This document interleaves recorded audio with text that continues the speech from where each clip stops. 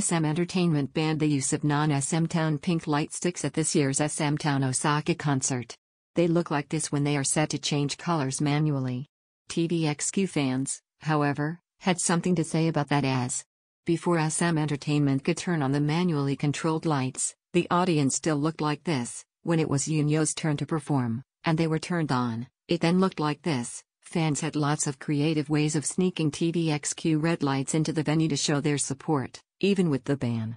Some even went as far as to hide them in their hair. Overall, the dedicated fans still created quite the successful red ocean for Yunyo.